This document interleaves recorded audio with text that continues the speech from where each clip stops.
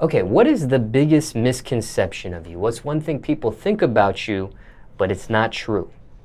That I'm a bitch.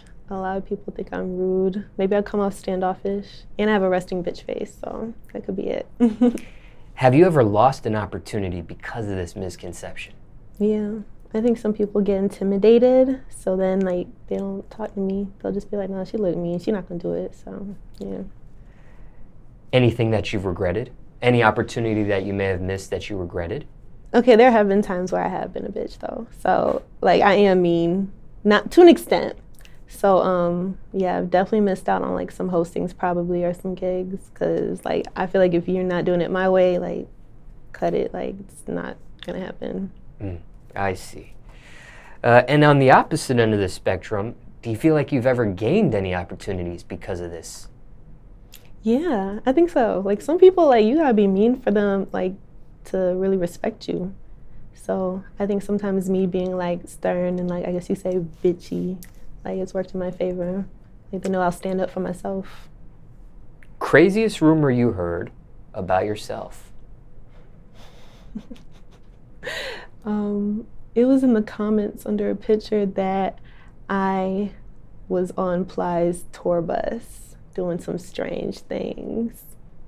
And I don't even know Ply's. So I was just like, and I've never been on anybody's tour bus. So it was like a really wild thing. I'm like, whoa, like people just say anything on the internet. Anything. What do you think of Plies, though? What do you think of his music? I mean, I'm from Florida, so I love Ply's. That's Florida music. That's home team. But never been on his tour bus? Never been on a tour bus. Never been on anybody's tour bus. Was this something you ever cleared up, even in the comments section, or you just let it slide?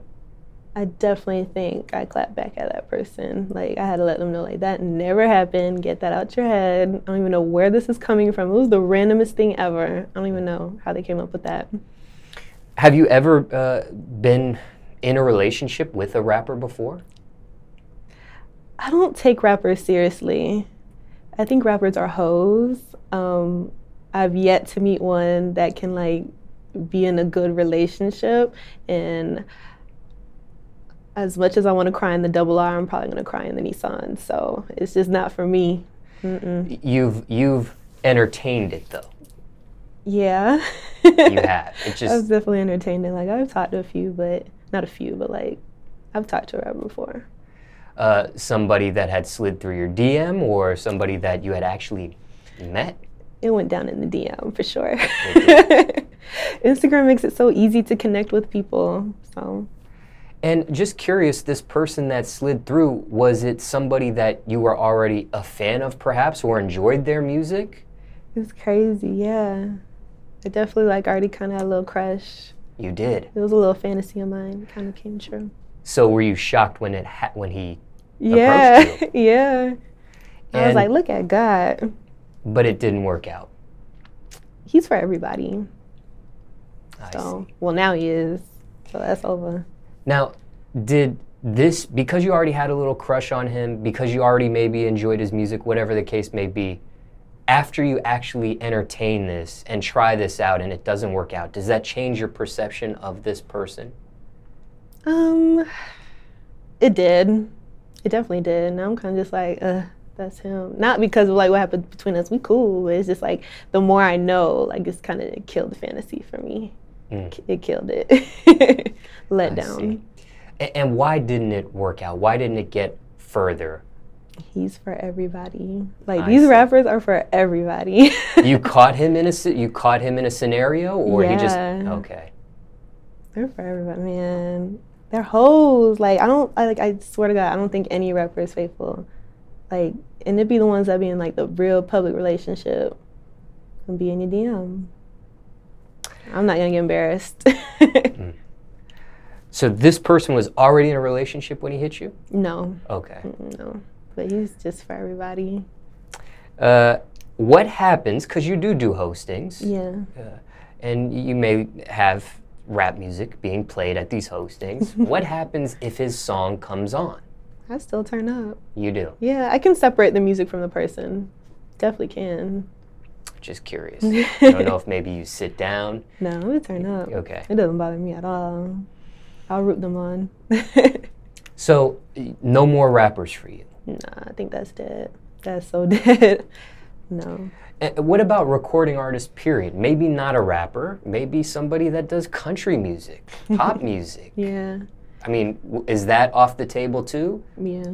It is. I don't think like singer, rapper, musician, period, no. No, absolutely not. Have you tried an athlete before? Have you entertained an athlete? Yeah, a few of my exes are athletes.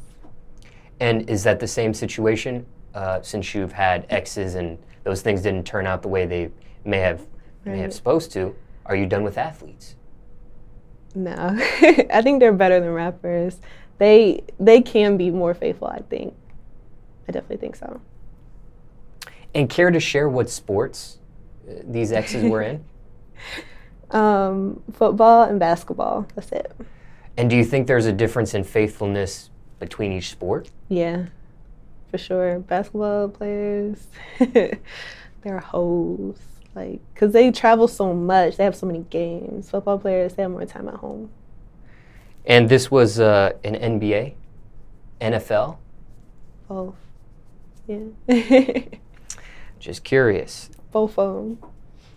Now, okay, is there a question people ask you that you hate to answer? Seems to be the same question all the time. You can't stand it.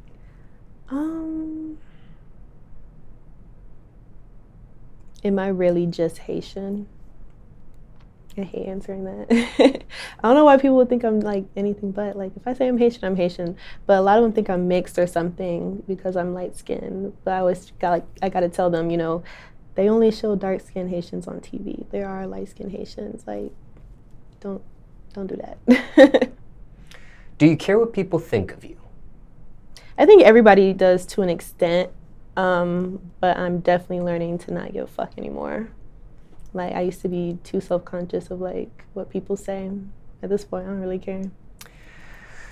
And are you honest when you say that? I'm, like, 98%. Yeah, 98%. When it came to caring about another person's opinion of you, I know some people, they can deal with health issues because of that. Some people, it's a certain level of stress they go through. Yeah. Other people, it's anxiety. Yeah. Worst case, depression. And even farther than that, suicidal thoughts. Right. Has it ever gotten that bad when you did care about another person's opinion of you? Have you faced these obstacles when you did care about another person's opinion of you? I've definitely had anxiety. I think most people with like who influence or like have some type of status or entertainment, whatever, go through a depression. They definitely do. It just weighs heavy on you sometimes. It can feel like you have the weight of the world on your shoulders. Like, it's terrible, but you gotta push through it however you can. And how did you seek counseling, therapy, medication? No, I don't know. Just prayed about it. Definitely prayed about it. Sometimes you just gotta release your emotions about it, get over it, and just move past it. I'm the type of person, I definitely I'll keep it moving. I'm not gonna let one thing stop me. Are you able to pinpoint what the turning point was when you went from, caring about these types of opinions to this point where you're 98% carefree? Eventually I got tired of arguing with people in my comments. Like, it's just the point, I don't even know you, you don't know me. Whatever you're saying is not even true. So what am I gonna argue with you for? Like, you don't know me. Most of these people who have something to say about me don't know me. When it comes to that occupation of an influencer, can anybody do that? Or is it a certain type of people that are built for that, in a sense? I think anybody can do it, but not everyone's built for it at all. Like, you really gotta have tough skin, you gotta be a hustler, you gotta have drive. You can't be lazy because it's not like you punching in a clock every day. Like, you literally, it's your lifestyle. So you really gotta have a passion for it to do it. I think that kind of weeds out people. Do you have tough skin at this point? Yeah, I would pretty much say I'm pretty tough now. It's not too much that could bother me. I've heard it all before. To the point now I'm just kind of interested, what do you have to say? I want to know now. just curious. What are your keys to success at this point? What are some things that make you successful? Staying focused, taking time to myself. Like sometimes you just feel like you're overworked. You just need a couple days. Like I definitely learned to take time for myself. I learned to write things down because like I'll have all these ideas and then forget them. I'm very forgetful. So writing them down definitely like I think keeps me more successful. That's a good something to do. Write down your ideas. That's what I do. And is it when it comes to ideas, is there a special place where these ideas generate from? Like, are you in the shower thinking of these ideas? Are you going to sleep or waking up thinking ideas? Or maybe at a certain location where, or maybe it's not something specific. Maybe it's just spontaneous and it just comes to you. I don't know. I would say more spontaneous, but I'm a daydreamer. So like, wherever it takes me, I just get these ideas that pop in. I'm like, yeah, that's fire.